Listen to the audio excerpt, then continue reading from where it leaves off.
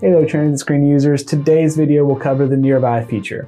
After you've created your username and password information, go to dashboard.transitscreen.io to log in. And as soon as you've logged in, you'll see a similar screen to what I'm on now. Side note, you probably noticed the messaging button here. If you are looking for how to use messaging, please go to the link in the description. Now let's get into how to use nearby. Just click nearby and you'll see the locations that we've likely already added for you. But we don't want you to stop there. We suggest adding locations that you enjoy or find useful to know about around you. I know I enjoy going to a local taco stand that's just a short walk from the TransitScreen office, so I'm going to add this to our nearby. As you can see, there are a bunch of locations already here, so I need to add this in the far column or move other locations around by clicking and dragging them to another column.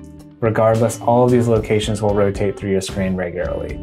All you have to do is click the plus button down here to add a new block. Then you can type in the name of the establishment and add its address. Next, you can select the mode of travel, how long it takes to get there, and even the direction it is from the location of the transit screen. You can also change the logo to represent the type of business or use the URL of that establishment's website to add a specific logo in some cases. I'm going to set this as a generic dining logo we have. Finally, it's great to know when certain places are open.